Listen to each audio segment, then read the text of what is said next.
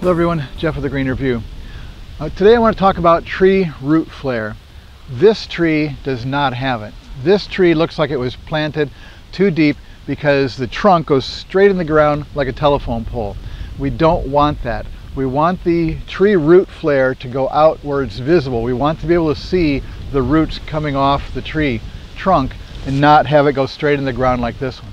This is the same kind of sugar maple as the other one. This is what the tree root flare should look like. It should go spreading out in all directions from the tree trunk. The other one is buried at least this deep in the ground. Now this could be caused by three different problems. It can be that the tree was planted too deep. It can be that there was too much mulch piled up on it. And it can be where a tree ring has been established around the tree, and every spring somebody goes through and edges and cuts the grass off and piles the dirt up onto the area around the tree, and eventually it gets higher and higher onto the tree trunk. Well, it's obvious this tree doesn't have any mulch and it doesn't have that tree ring problem, so this tree was planted too deep. Now the problem with trees is that you can't read.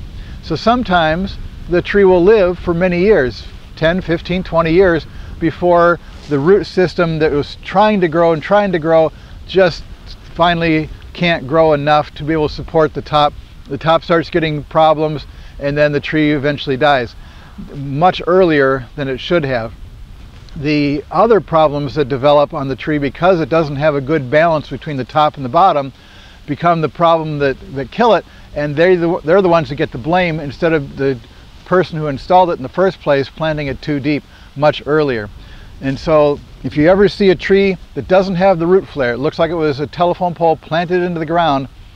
If it's got mulch on it, take the mulch off. If it's got the soil piled up, take that off. But if it's planted too deep, then there's really not much you can do. If it's small, you might be able to replant it by digging it up and starting over again, getting it at the right height. But if it's a larger one like this, all you can do is try to keep the problems that are on the top from developing and continuing to kill the tree. This is Jeff with the Green Review. Thanks for watching.